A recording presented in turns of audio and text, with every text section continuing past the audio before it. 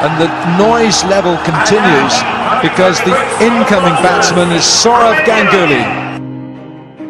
If you are not madly in love with cricket, play something else, do something else, become a doctor, lawyer, whatever. Whatever you are passionate about. When you are passionate about something, you don't look at your watch. You don't tell your parents, oh, I practiced for 2 hours, I practiced 120 balls I batted or whatever. You just practice till you get tired and till you are satisfied.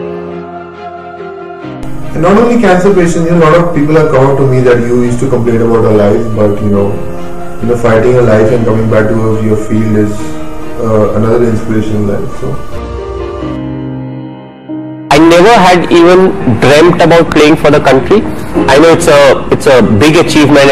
It's something that every individual wants to do, who especially is a sports person. But the first thing I realized that if I have to be a good leader, I will have to identify the right talent. I will have to make these players feel comfortable in.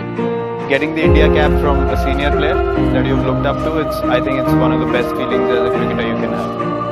I want to achieve something really big, and I want to be known as a player who won a lot of games for India and who scored a lot of runs for the country.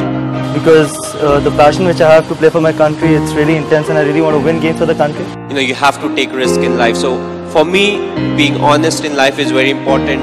Hard work that you have to put, irrespective of what your profession is. Look, I think all of us have our own unique set of skills, and I think one of the important things is not to try and copy other people. I can understand everyone is out here to win. Not everyone can be winners, but you can definitely win everyone's hearts. I want people to motivate themselves, because it's easy to say to get motivated, but the inner strength has to come from every individual.